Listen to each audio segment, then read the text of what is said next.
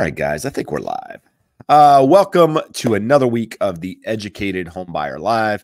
This is where Josh and myself answer your mortgage and real estate related questions, update you on the economy to help you become educated homebuyers.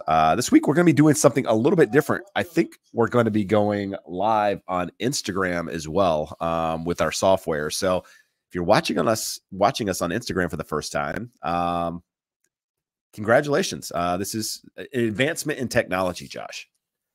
Jeb, I did the Vetted VA live last night, and we had a VA loan expert, a girl that was on there, and she has like 100,000 subscribers on TikTok. So she was very excited to try to stream it to TikTok. It's a little complex through StreamYard, but she got it figured out, and she was very happy that we had 1,000 viewers and says, well, cool. Can you see the cumulative view time?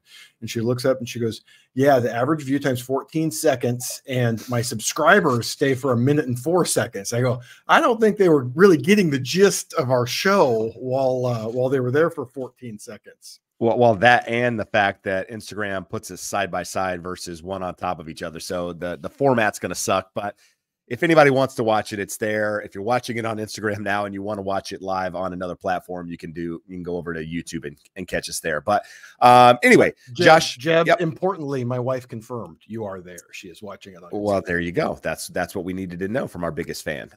So this past week, Josh, not a lot of updates. Wow, my lighting just went out when I clapped my hands. Not a lot for your lights. Not a lot happened this past week with regards to economic data. We did have a couple Fed members come out and just say different things about the recent decline in inflation and rate cuts and all of that, which was to be expected after last week. But we have seen again noticeable improvement in the 10-year.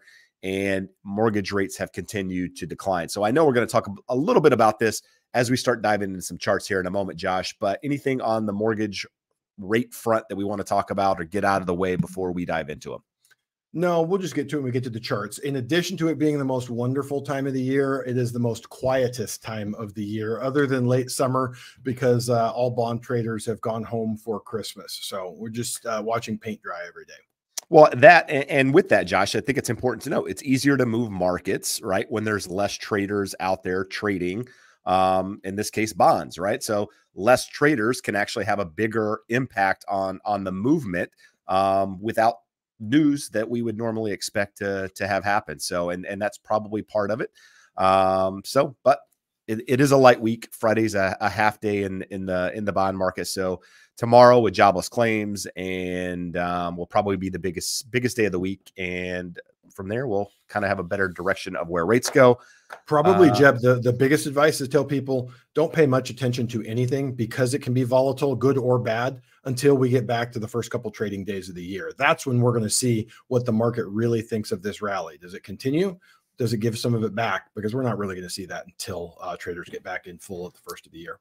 All right, good stuff. So if you're watching us on YouTube, make sure you put in questions that you have about the process. We'll definitely get into those as we go through the charts here and actually look at what's happening with inventory, the economy, all of that good stuff. So Josh, as we always do, we start with inventory. So inventory declined again this past week. We're now sitting at 539,000 active listings on the market here in the United States. As you can see from this chart here, we're just above 2022 levels. But if you kind of look up, the bottom four there, the colored colors on the bottom are everything since the pandemic, the craziness. And then you go up and you look at the top, and those were more cyclical markets. Those were more normal markets. And you can kind of see the ebbs and flows, how those all look the same. And then you can kind of go down to the bottom where we are now and just see all the volatility in the market. But with that, we've reached the peak in inventory for this year. Orange County currently sitting at 1,928 homes. Huntington Beach at 167. So again, both those numbers are declining. We're going to continue that decline for the next week, 2 weeks, which is where we'll hit the lowest levels of the year. But not anywhere close to where we were last year. I think last year we started the year January 1st at 967 homes, which was the lowest ever on record. This year, we're not going to be that low, but in our conversation today with Stephen Thomas from Reports on Housing, which is going to come out in a podcast here really soon, he did mention that this is going to be the second lowest we've ever started a year with regards to inventory. So it's going to be interesting. Josh, this is, again, the same chart, just going back a little bit further as we always do. New listings. So new listings this past week, 39,613. You can see it from this chart here. We're continuing that decline, and we're going to for the next couple of weeks. Last year, this time, we had about 34,000 listings coming to the market. The year before, 39. So we were about where we were in 2021. So why more listings this year than last year? Hard to say.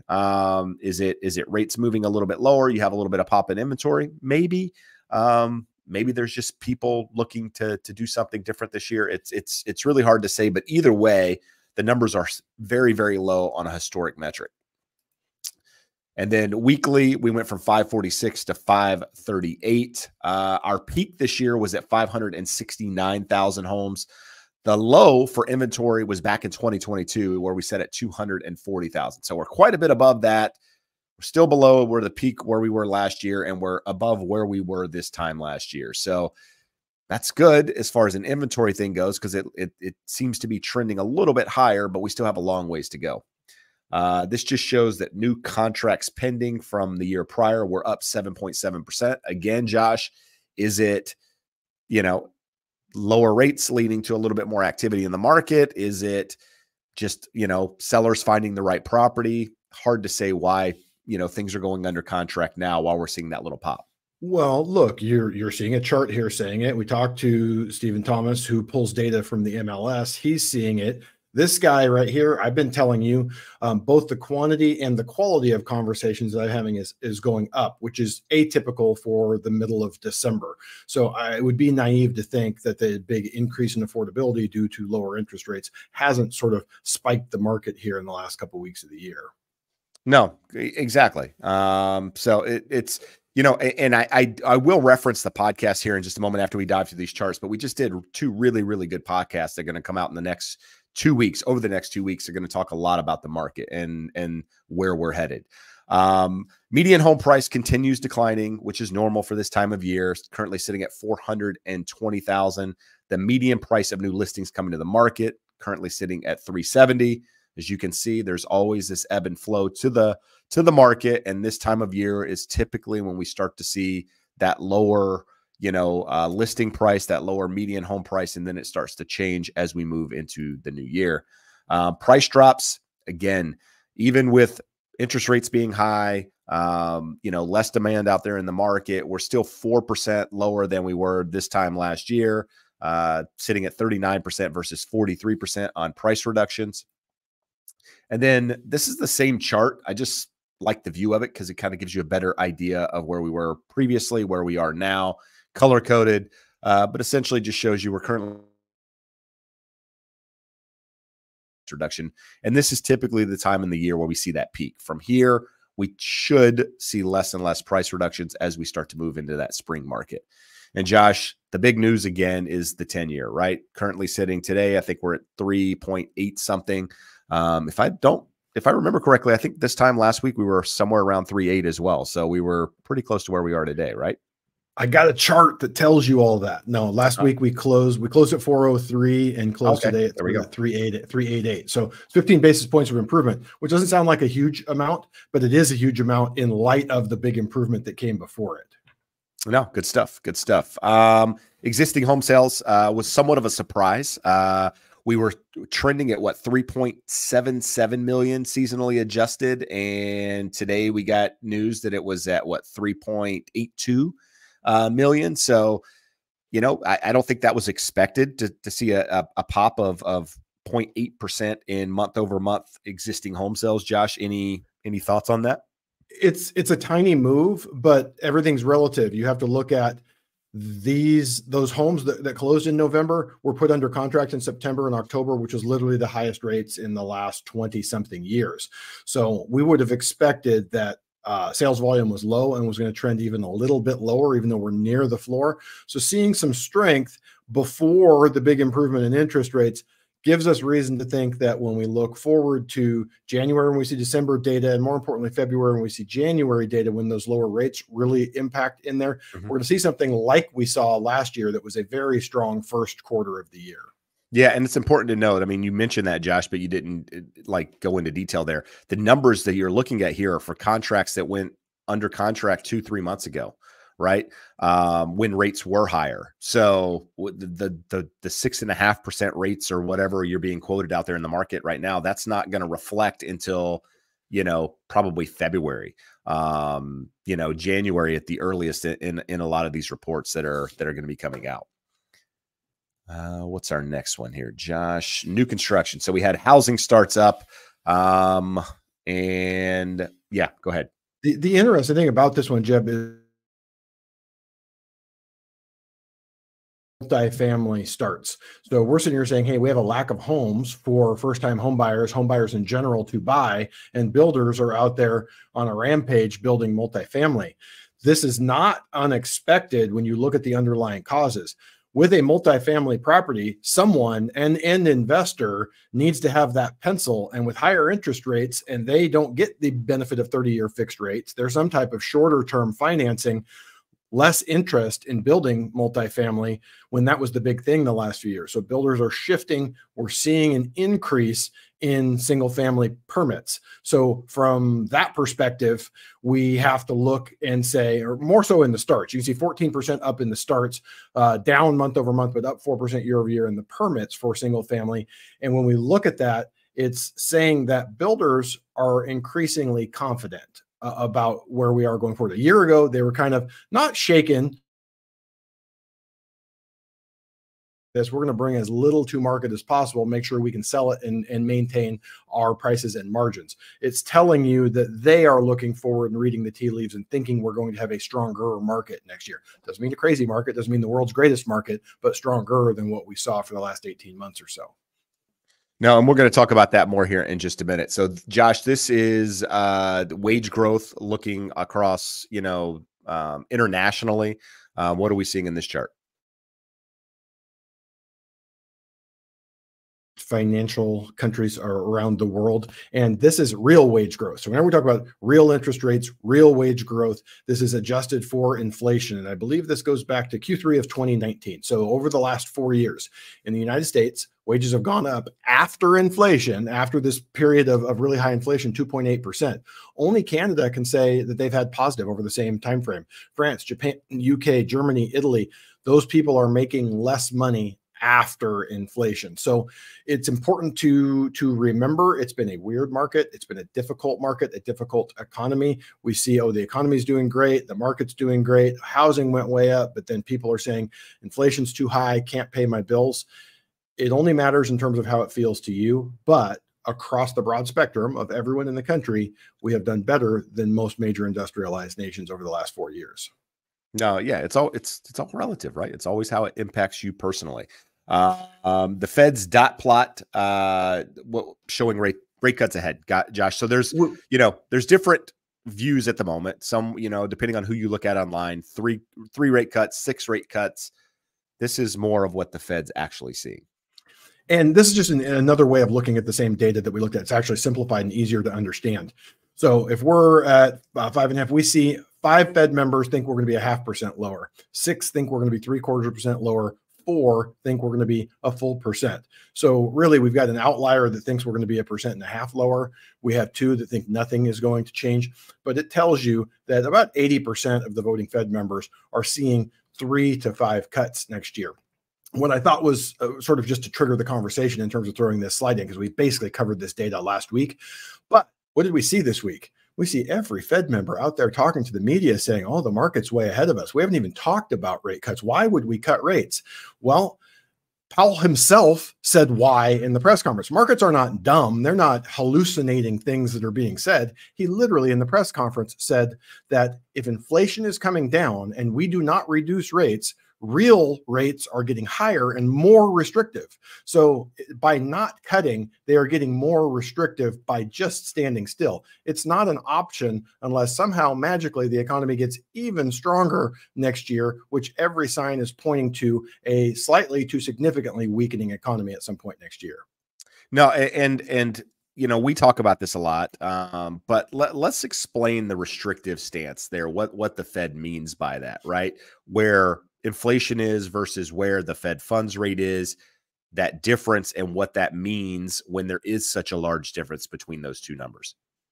So for 2 years during the pandemic, when the Fed funds rate was at zero, we have inflation somewhere 1.5 to 2.5%, anywhere in that time frame. You have negative real rates. So it's a disincentive for savers. There's nowhere to get yield anywhere. So it's spend your money, invest your money, because saving it does nothing positive. Now we're over to the opposite side, that if the economy is slowing, you lower rates to incentivize spending to spur the economy. So when we have negative 2% rates, now if we're at 3.25 and we have a 5.25 Fed funds rate, we're at negative 2%. If we get halfway home to 2% next year, so you're at 2.5 to 2.75, if they don't cut, we're going to have real rates 2.5, 2.75% real interest rates after we account for inflation. And it overly incentivizes saving when you need investment and spending to spur the economy. They are not going to sit on their hands next year. The only question is how many and how deep are the cuts that they are going to make. All right, good stuff. And this is a look kind of at inflation using true inflation, showing us what, Josh? So this is a third party that compiles data, and it's more real-time data, but it has a 0.97% correlation to CPI figures going forward. So they're down to 2.79. We've been even lower in the last year. So you don't want to necessarily look at what is the number today. It's what is that trend? That trend is going down and still going down. The deceleration in inflation is slowing because we're getting nearer that low bound at 0%. Not saying that we're going to go back there, but we are going to be, in the next 6 to 12 months, really close to the Fed's 2%. The thing that I think is important that everyone remember, prior to the pandemic, the conversation the Fed was having is how do we spur activity to get inflation up to 2%? So we had a brief period of time where we had massive disruptions to supply chains and massive airdropping of money into the economy. And we saw this inflation, and now we go, no, this is going to be sticky. It's going to stick with us forever. Something massively structurally changed. And you're like, no, dummies, for 40 years, we couldn't spur inflation if we wanted to. Now you think that a year and a half of overstimulating and shut down supply chains is going to change something? If we go forward 3 to 5 years, I think we're going to be having the same conversation that we were pre-pandemic, which is how do we get inflation up to 2%? How do we get more growth in the economy? All right, good stuff. This one, Jeb, I put in for your fans who, whenever we talk about inflation moderating, want to pop up and say, inflation is not moderating. I'm still paying way too much for everything. So this shows from 2020 through 2023, the aggregate inflation. So prices up in general, compounded inflation since January of 2020 of 22.63%. We don't think of it in those terms, Jeb. How often have we talked about it in total inflation? We talk about it in terms of home prices, but home prices, were, depending on where you're at, are up 30 to 40%. Prices for everything across the board up 22%. And meaning, if you did not get a raise in the last 3 years, if you made $50,000 3 years ago, you make $50,000 today, you lost 22% of your buying power. So I thought that was an interesting look. And then to give you guys a real number and to let you know that Jeb and I are also impacted by these things.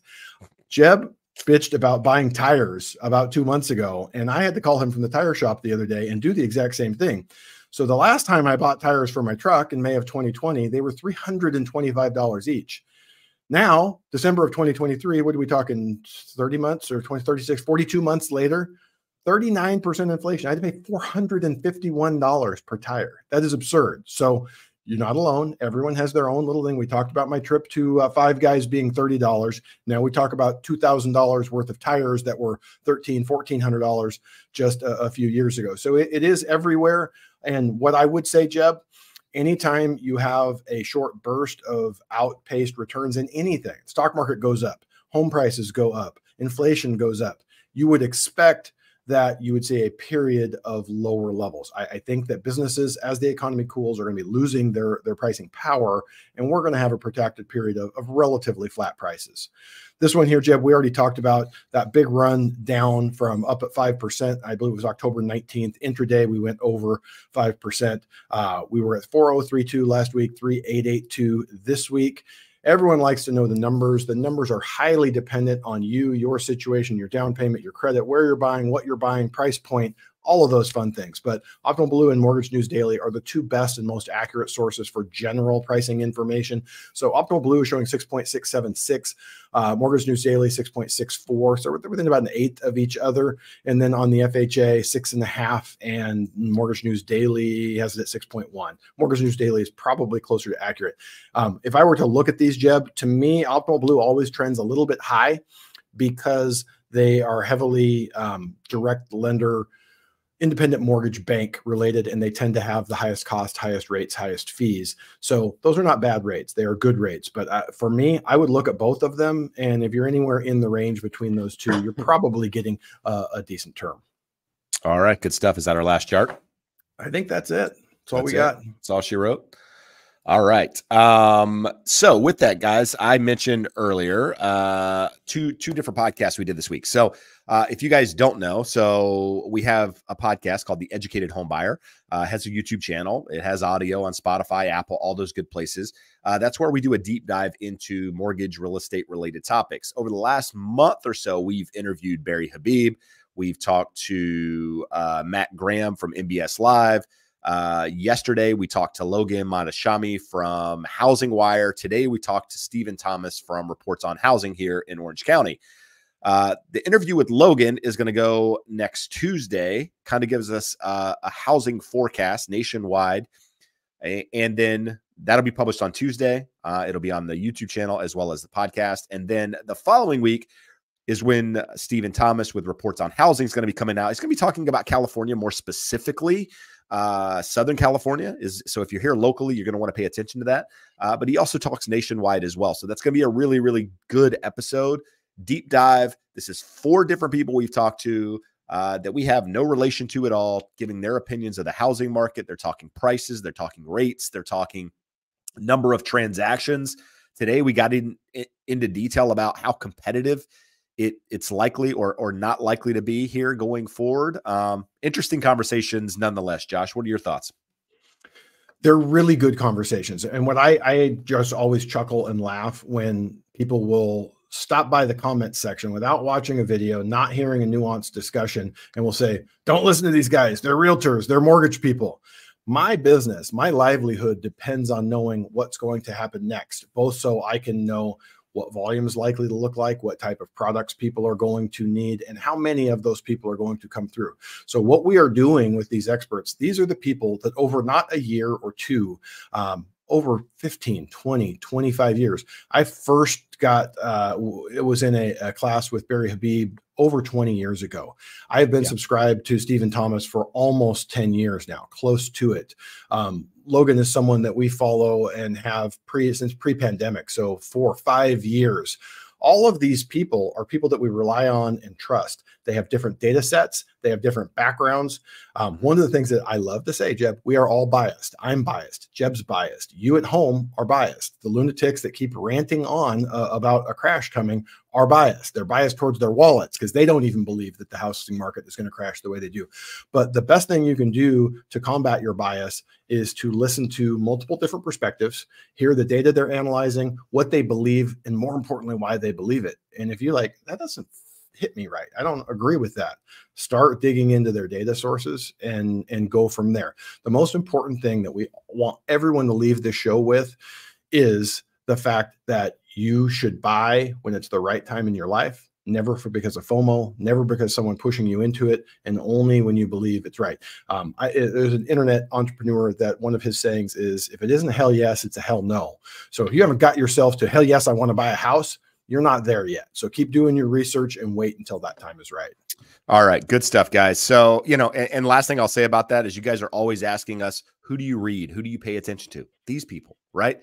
That's why we've been talking about housing, doing what it's been doing for the better part of 3 years and been pretty accurate with it because we're listening to the people that we're trying to, introduce you guys to. So next week, check it out. And if you're interested in this past week's episode, the War on Home Ownership, go check that out as well.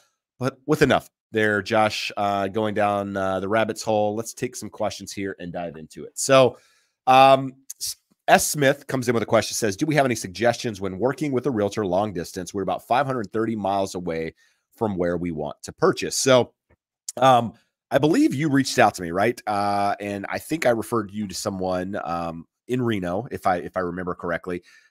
As I always say, start with a referral. Start with someone you trust that can refer you to somebody that they trust. If you know someone in that market, then use that person to get you to a trusted professional there. And if you don't, find somebody that knows a lot of trusted professionals like myself. And I'm happy to refer you to somebody that does business the way that I would want to do business with if I were buying a house myself. But outside of that, that's all you can do, right? Read their reviews online, do your research, try to find, Jeb, hold on for a second. This happens all the time. You and I read questions differently. I think he did reach out to you. And I think the question here is, do you have suggestions when working with a realtor? Oh, okay. How does that change things? If you have a buyer, you've had buyers from the Bay Area buying here in Huntington. how does that change the process? How do you help people when they're not here and you can't just drop everything and go see a house when it gets listed? I mean, you gotta be, I mean, your agent's gotta be diligent and informed on the areas that you're looking in. They got to be able to explain things in a way that you feel comfortable being at it from a distance. But I've sold a lot of properties from a distance without clients ever seeing them until they walked into it to begin with. And one of those is, doing video tours, but also being like, I like to think I'm detail oriented in the way that I explain things during the process and walking somebody through a home. I nitpick a lot of things. Like I'll walk somebody through a property and I point out a lot of things. And I usually ask before I do it, hey, are you comfortable with me doing this? Because what I don't want is you to end up buying a house and then you get in there and you're like, I didn't notice any of this stuff. I was too, not worried. I was too excited about the process in general and kind of just overlooked all of these minor details. Well, that's my job as the real estate agent, is to go through all these minor details, to notice the things that you might not notice, and to point them out to you, the things that I would be thinking about if I were a buyer of that home. That's what you want in an agent. If your agent's always, yes, this is the one. Yes, this is the perfect property. Yes. And never says anything negative about the property, I don't know that that's the right agent. Now, some people probably want that, but I want somebody that's real and somebody that's going to say, hey, did you think about this? Hey, the property backs to a major street. If you go to resell it, that's going to be a problem. Like if people aren't pointing out the obvious things, then I think that's a bigger problem. But we can dive into the question in more detail if you want to reach out to me directly and we can have a conversation off air. Otherwise, we're just kind of taking up the show here with it. But I think every time I see S. Smith, I think it's Steve Smith, the former Atlanta Pacer, Portland Trailblazer. I'm like, this is great that we have famous viewers that ask us questions. Oh, well, it could be. You never know. Let's say, well, here, Jeb, let's look at this. Willing did close on the home on December 8th. And family helped move things and then claims themselves to be an educated home buyer. So congratulations, Willing. Appreciate you being here. Appreciate you asking questions. Appreciate you bombing our other live streams and asking crazy questions when people don't necessarily know you and think that I have a lunatic stalker. But I appreciate it. I like it. It makes me feel important. Follow-up question here. If you buy a personal residence, is there a minimum time frame you must occupy as a personal residence, primary residence? For example, could you convert to a rental at any time? Also, can you do a rate and term refinance anytime? 12-month season loans only for cash out. That is correct. Here's what I will say before you answer that. An educated home buyer would know this, Willing. I'm just saying. I believe they may have already asked. We've answered this question about 1,000 times. So just so we're clear. But anyway, when you close on the primary residence, you are signing an occupancy affidavit that says you intend to occupy the property as your primary residence within 60 days. Nothing else in there. Doesn't say I'm going to be there for 20 years. I'm going to be there for 2 years. It says you are going to move in and intend to use it as your primary residence. We know that things can and do change. I've had clients as recent as as quickly as 3 months after the fact, 2 months after the fact, we did another owner occupied purchase for. So it requires an explanation of the situation. In terms of cash out does require seasoning to use the new value. If you've taken cash out, you can't do it again within 12 months per Fannie Freddie guidelines. And then in terms of refi anytime, yes, we talked about this in Jeb's situation. His lender isn't subject to an early payoff penalty because they're a bank and make the loan from their own funds. So he refinanced 4 weeks after closing on his. So the thing to remember is your mortgage originator is going to have an early payoff penalty if you do that within 180 days. So at least talk to them, give them the opportunity. We've seen a crazy move here. There are people reaching out. I have several buyers that are lined up that bought in September, October, that we went through it. I said, I'm going to cover you. We're going to watch it. This is your worst case. I will make sure that today is your worst case. Let's hold off. We'll close the thing on day 181. So wasn't really the question, but we answered that one anyways. All right. Good stuff. Let's see here. We got a couple questions around the same type of thing, Josh. Let's kind of go. I mean, we got Joyce asking mortgage percentage rates next year. So we've talked about this in every episode going back for the last couple of years of where rates are, where we see them. But I would say based on the 4 people that we've talked to so far, economist wise, what are we saying the average is, Josh, if we averaged all 4 of them together? High fives? High fives.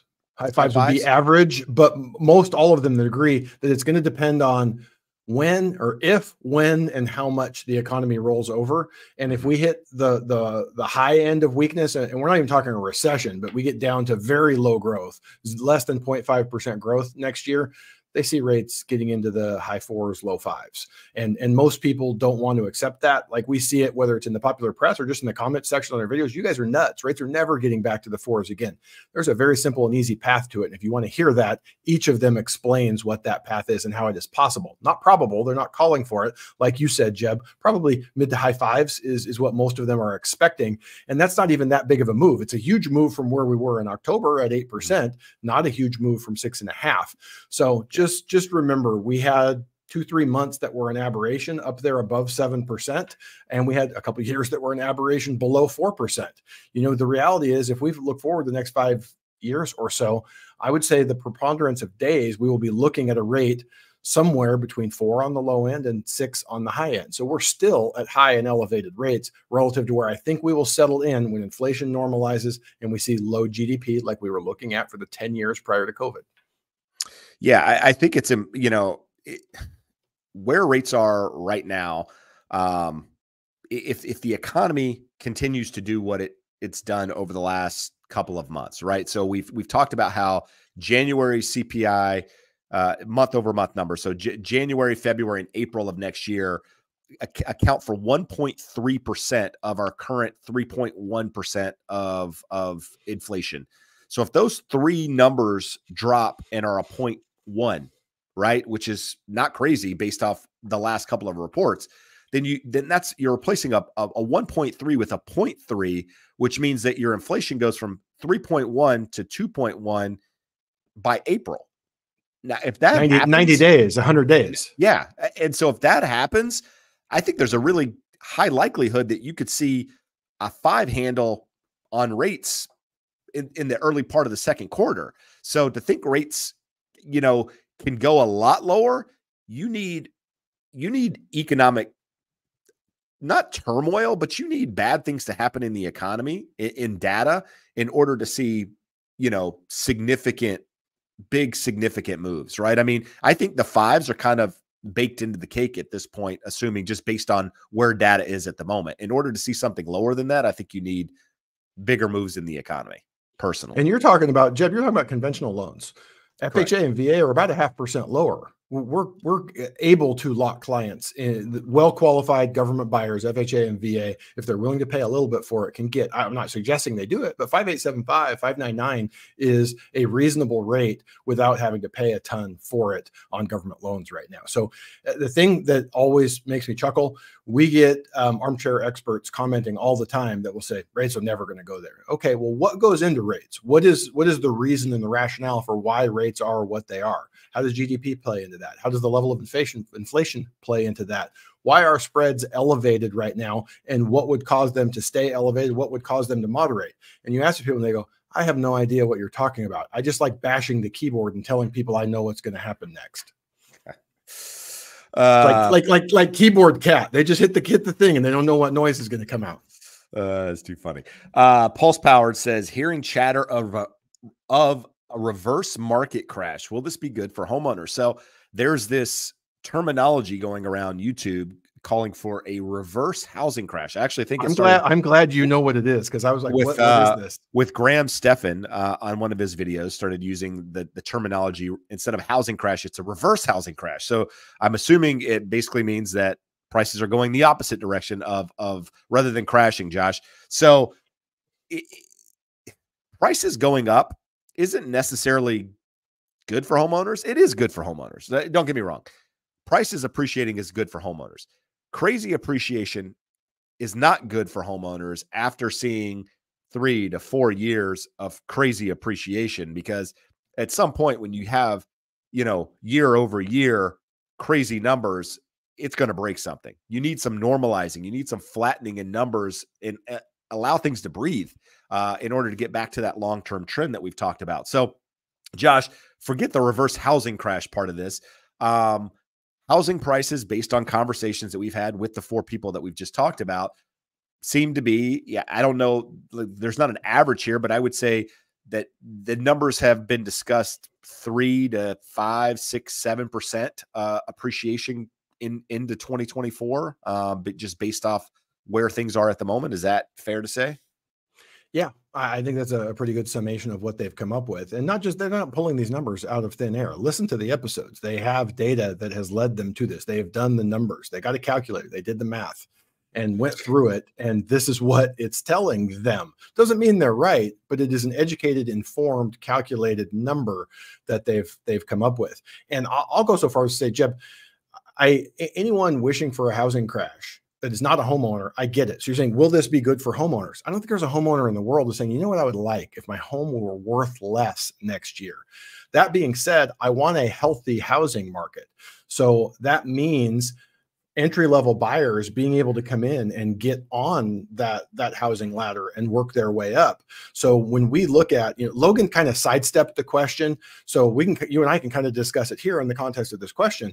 He said, based off of demographics, economics, all of his numbers, he had a model that between 2020 and 2025, he thought we were going to see strong growth. And he said, as long as in the first 4 years of that window, we didn't see above and beyond 25% appreciation, we would have a good 5 to 6 year run based off of demographics primarily. Well, what did we get? We got COVID, ultra low rates, and we got in most areas close to 40% when he was saying we needed to stay under about 25%. So that's not healthy. So when we talk about everyone's wanting mean reversion, well, you go clapper again, turn your lights off. Dude, I don't know what's going on here. But anyway, your office is haunted. Your office is haunted. So when we look at that and say it would be good if we saw several years of 0% appreciation, at least in real terms. So not just out and out appreciation, but if we have inflation at 2.5%, 3%, if homes go up 2.5%, 3%, while wages are increasing, rates are moderating, it would go a long ways towards helping a lot of those disenfranchised people who think about this. Like if you can't see this from the perspective of people who are on the outside looking in and can't get in, when you know that, hey, my buddy who's 4 years older than me was just at a different point in his life, we have the same degree, same job, same life, live in the same area, and he bought a house with a 3% mortgage for 40% less than I would have to buy, and it's not even an option for me. That would be very frustrating. We need that to normalize so that people can get in and have property work for them for all the reasons that we talk about homeownership being beneficial to people's economic well-being. No, good stuff. Good stuff. Mina came in with a $5 super chat. So thank you, Mina, for the gift, if you will. Mina asked a question, said, closing on new construction in May of 2024, debating whether to sell my condo or rent it out. What factors should I be considering to make a decision? I have heard landlord tenant horror stories. So I would say worry less about the tenant landlord horror stories. Personally, they're always out there. You can find them anywhere you go. If you're going to rent it, considering renting it, some things to consider. First would be, what is it rent for? How much can you bring in off that property? What's your mortgage?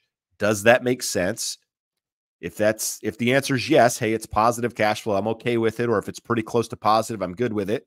Okay, that's step one. Secondly, do you need any money out of that property? Now, this probably should come before the renting it out part, but do you need money out of that property, that would come from selling it? If the answer is no, great. Then you kind of proceed to that step of checking how much it would rent for.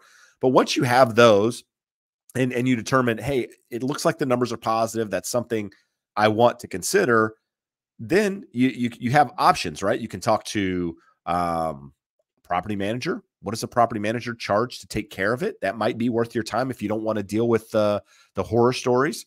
If property managers range somewhere between 6 and 10% in most areas of the monthly rent. So you can kind of get an idea there of what they would charge to do it.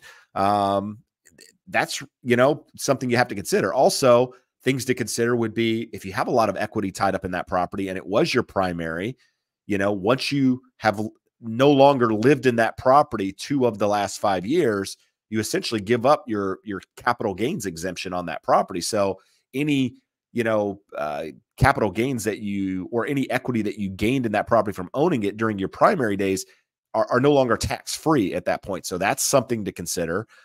Josh, I had something on the forefront of my mind and I completely forgot what I was going to say about renting let me throw in my 2 cents. It's brief and maybe that will come back to you.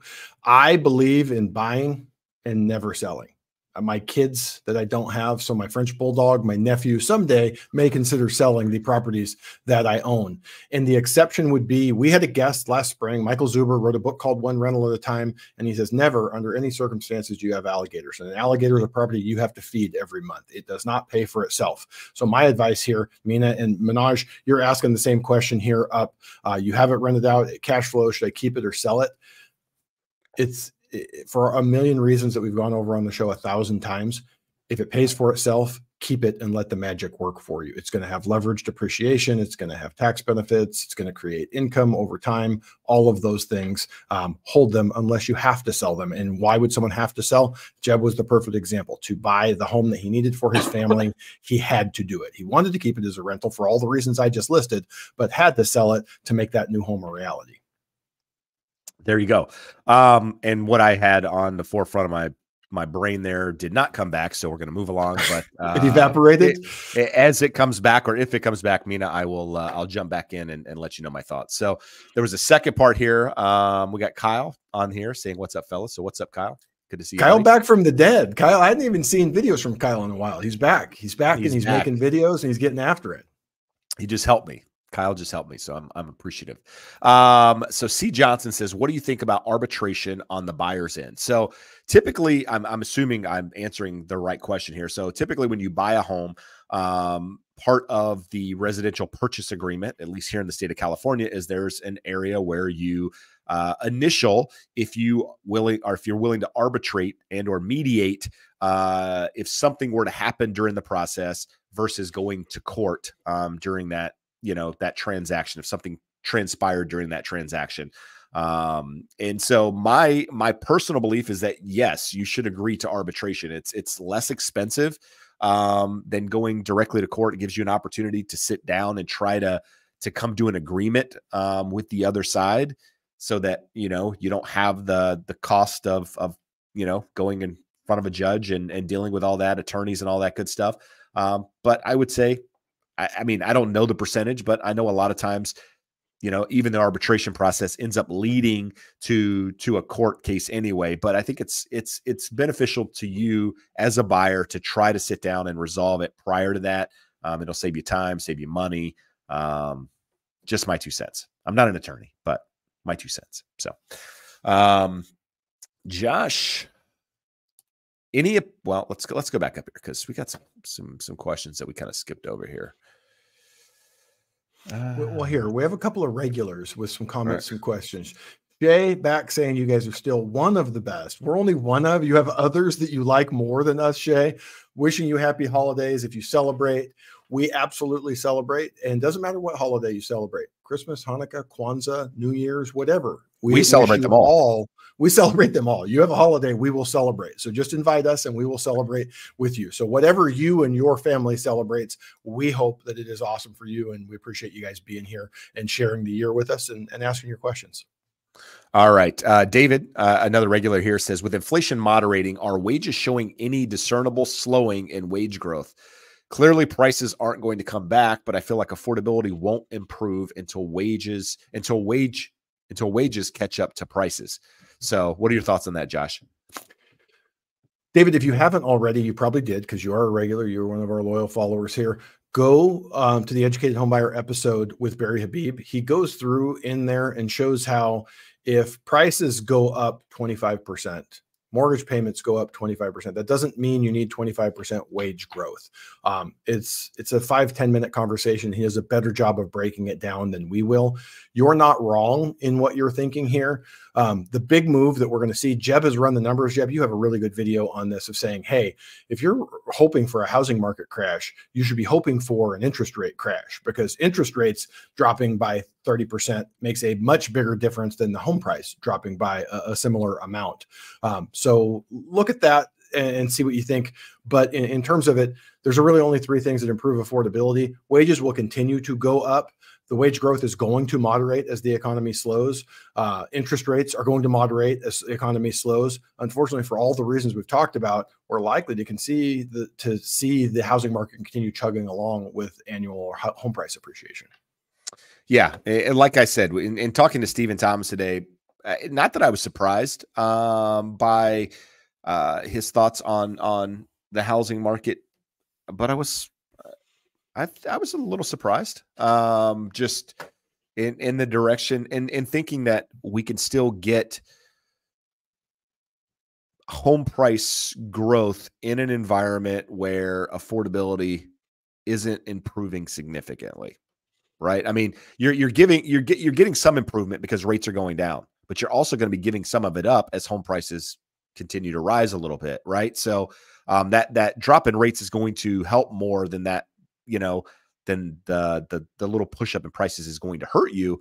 But it's 15% of Californians. I mean, I guess, like Logan said, 4 million people decide to buy a house every year, regardless of the market conditions, whatever. So, you're going to have, at least so many buyers to begin with, but it's one of those things. It's going to be interesting nonetheless. Josh, why do sellers prefer buyers who waive inspections if a lot of buyers using VA or FHA will want an inspection anyway? So we've talked about this one probably a million times. What does a seller want? They want the highest net and they want the greatest certainty of close. So with this, there's some misconceptions around both FHA and VA that there's costs that they have to pay that they wouldn't have to pay for a conventional or a cash buyer. There's misconceptions that there are stricter property requirements, that they're going to have to do repairs, upgrades. And there's also a belief that this borrower is less well qualified and less likely to close. If anything, both FHA and VA are far more flexible than conventional or jumbo financing and more likely to close. But Jeb, from an agent's perspective that represents sellers, what are your thoughts? No, I mean, it's price always comes first, always. But what I will say is occasionally sellers will look beyond price when you have comparable offers and decide to go a different direction because something maybe more favorable in a contract. Things like waiving inspections, waiving appraisals, waiving any contingencies are less opportunities for a buyer to back out. So in my experience as a real estate agent, almost 20 years in the business, there's typically two reasons that people back out of contracts. One is inspections and the other is the loan, right? It's one of those two things. Now, appraisal comes in occasionally, but more often than not, properties appraise. So appraisal is rarely an issue. Even during the craziness of 2021, 2022, I don't think I had a property not appraised. So appraisal is rarely the issue. So it's either somebody doesn't qualify for a loan or something comes up in an inspection. So if I'm looking at buyers and I've got a buyer that says, hey, I'm willing to waive the loan and waive the inspection, I'm like, oh, to my client, I'm saying, hey, this looks like maybe a little stronger offer because these are the biggest hurdles that would typically keep a buyer from moving forward. They're gone.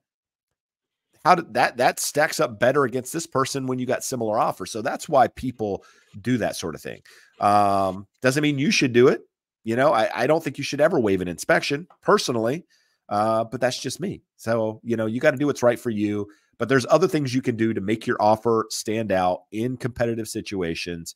And there's other things you can do, like have your lender help out, communicate. There's different things you can do to help stand out. And you really need it all. I mean, that's the bottom line. Let's see what we got here, Josh. We have a question very close to what we just asked. Let's throw this out because we had this conversation. And again, so listen to the podcast because we went through this. The biggest thing is people saying, why would sellers sell their 2, 3, or 4% loans and get another home at current rates? Jeb just did that. Yeah, I'll tell you. 3% rate to a 7%. Here's the thing. A lot of people won't. A lot of people will keep that rate. But here's what I say. A majority. A majority. But also there's a lot of people that bought during those times that didn't buy the right property. In fact, they bought a property they hate. They've been living in it for 2 years and it sucks because it's too small. It's not the style they wanted. It's in the wrong location. It's not in the school district they wanted. It backs to a street, whatever. It's not the right property for them forever. And so that's why people will sell it. Now, I'm on the other side of that. I had the property that was in a great location, offered everything I wanted, except for a little bit more space. And for me, that was the reason that I needed to make the move. I didn't want to sell, get rid of a property that had a 3% interest rate and go to a 7, which is now a 6.5% interest rate. But it was the right move for me and my family. And looking back on it, I don't have any regrets. I mean, it is what it is. I mean, now for some people, they would have never done that, and that's okay. Like we almost didn't do it several times because we were having the same discussion that we're having today.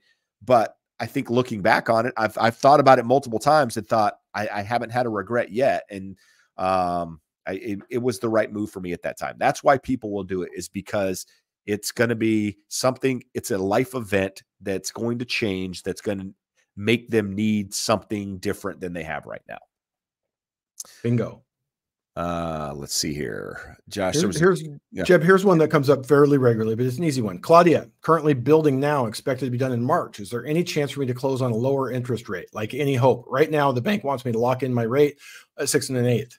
So if you're not locked and rates move lower, you will get the lower rate. So 6 1/8 is by no stretch of the imagination a bad rate if that's a conventional loan. If it's FHA, it's right in the ballpark of where it should be. Hopefully you're not paying any points. The builder's covering some of those costs for you to keep control of that transaction. Don't ever be pressured into locking, but realize if you don't lock and we give back some of the gains over the last few months, you could get a worse interest rate. So ask them what their policy is for a float down or the potential for a relock as you get closer to closing, and then determine your risk tolerance and decide whether you want to lock it. They're just wanting to keep everyone on board and moving forward and thinking, hey, what if rates go back up to 6 1/2 and they change their mind because they're mad they didn't get that 6 1/8? No, exactly. Josh, I realized a problem. On Instagram, if anybody puts a question in, we can't respond to it. We can't see it. So are they asking questions over on Instagram? There were a couple earlier, and I just kind of just noticing that it takes more than a 14-second TikTok view to fire off a question, though. So they must actually be watching.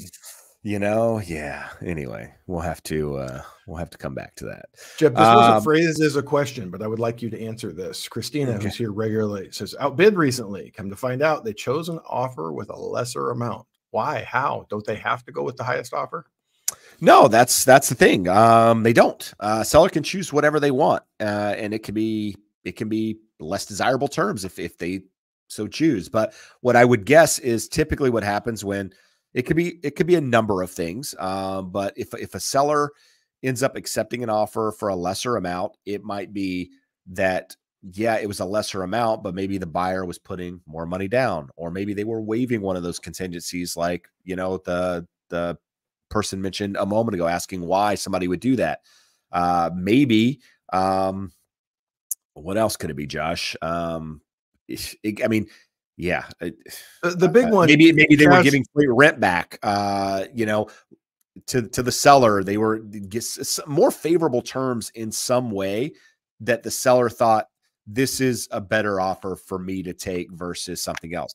And it could also be, don't want to go this direction, but maybe the agent is representing that buyer if they're in a state where they can do that, and they ended up going that way for that reason. And there's some sort of, change in compensation from the agent to make it more enticing. There's a lot of things that could be going on there. So hard to know without knowing all the details. Wouldn't you say, Jeb, if we put broad categories, maximum net, so you're saying a lower offer, but there are things like a rent back that could mean it netted them more. Yep. Speed, how quickly it can get closed, and certainty, the likelihood of it closing. Would you say those are the three big things the seller's looking for? Yeah. And like, it depends. Like if you haven't, and this is going to be like one of those reasons that you can't do home buyer letter type stuff anymore. But, I have older clients occasionally that just want like a good family. They want good people, like, cause that's where they raise their family. And like, so there can be a number of things going on in a transaction that just like, and sometimes you don't even know. But I would say that, yeah, what you said is accurate 90% of the time. 95%. So what you're saying is there's sellers out there that are against single people and childless people. So if my wife and I went out for offers, they would look and say, you have no children, we don't want you in our home. You just have to show them the fur dog, the fur baby, pictures of Peanut, and they would understand. And then you're back in it for most people, right? Got it. Yeah, I mean, that's one reason that the buyer letters are a problem. Let's see, Josh, we're getting close to the end here. It's 5:56. Claudia just paid for dinner, brother. Claudia just paid for dinner. That was before inflation, Josh. That was inflation. Yeah. At Joe's, I can get the late night menu and still have a nice dinner for $9.99, believe it or not. So I might be in. I might take the $9.99 and run to Joe's. Thanks, Claudia. Too good. But thank you for the super chat. That's awesome, Claudia. You rock. There's another one up here I want to make sure we get to. She asked it a little while ago. Abby Olajuwon hopefully has the dream shake from Uncle Akeem. Yeah. But I have a home that I rent free and clear since my mortgage is at 2.37. So a little confusing there, but a mortgage at 2.375. You rent the property out looking to buy a different primary residence. This is my first home rate is so low. Should I try to pay off the next home at 6%? Without seeing the whole situation, we can't say definitively, but I would always look at paying off 6% debt prior to paying off a 2.37. And then on top of that, since you've owned that other home for longer, bought it at a lower price, you probably already have a nice equity cushion in there. So build up that equity in the new home, retire some of that higher interest rate debt. I think in general, with what we know from a distance here is a good plan. So you're absolutely on the right track. Good stuff. I agree with that. Like I've never, like, this is going to say never, like when my rate was at 2.99, there was nothing in me that was like, hey, I need to pay this off fast. Now I look at my mortgage and go, I want, like, I have a goal. Like I wrote it down there, like, how fast can I pay this thing down? Like, can I pay this thing off in 5 years, 10 years? Like maybe I think that's the goal. Like now that the rate's higher, it's like, okay, this is real money that's going into interest. Like we need to get rid of this. But anyway, yeah, quick question. Abby said that's her dad. Oh, no, it's not. She's pulling our leg. She heard me say I got excited that Steve Smith was in here, and she goes, I'm going to tell him Akeem Olajuwon's my dad. But anyways, the bank of dad would probably be paying off all those mortgages. I'm going to go with it. I'm going to go with it and say that is Abby's dad. But anyways, Jeb, we got 207 viewers. We were wondering before the show came on how many viewers we would get. Whether we hit the holidays, we hit a little bit of a lull here. So for those 207 people here wondering how, besides answering their questions, we can help, how can the show help them, Jeb? A couple things. How can the show help them? How can they help the show? Well, they can help the show by hitting the thumbs up if you're here on YouTube, subscribing to the channel if you haven't done so already. If you haven't headed over and checked out the Educated Homebuyer podcast, do that. YouTube channel, it's on Spotify, Apple, all those good places too, to hear a lot of different content on becoming the educated homebuyer, just making yourself smarter, more educated. If you need a lender, if you're in the process, you're getting a loan, you want a second quote, or you're starting the process, there's a link scrolling at the script. Actually, it's not going anywhere. It will now. Now where you can where you can get in touch with Josh here if you're on the West Coast. And if not, I'll refer you to somebody that we know, like, and trust across the nation. And the same thing for real estate agents. If you're here locally looking to buy or sell a property in 2024, you want some guidance, I would love that opportunity. You can get in touch with me by using that referral link. And if you're somewhere else, I can refer you to somebody that does business like I do. So Josh, it's almost our hour. It's almost come to an end here. Really important question. Chick-fil-A or Raising Cane's? The answer is I don't think there's, I think this is a really easy question. Both? Is the answer is both? Yes. The answer is yes. Chick-fil-A is significantly better than Raising Cane's. Raising Cane's is good. No, it's good.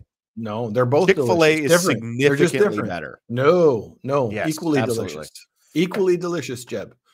The fries at Cane's are 1,000 times better than those waffle things that you can't even fit in the little tiny sauce cup. Oh, dude, amazing. And here's the thing, crazy that we're even having this discussion earlier at a doctor's appointment with my wife. And for all of you guys and girls, I feel like I have to say that now, for everybody in here that mentioned, thoughts to my wife and glad she's doing okay and all of that earlier. I appreciate all of the well wishes. It means a lot, guys. But anyway, I was scrolling through what Google thinks I want to know.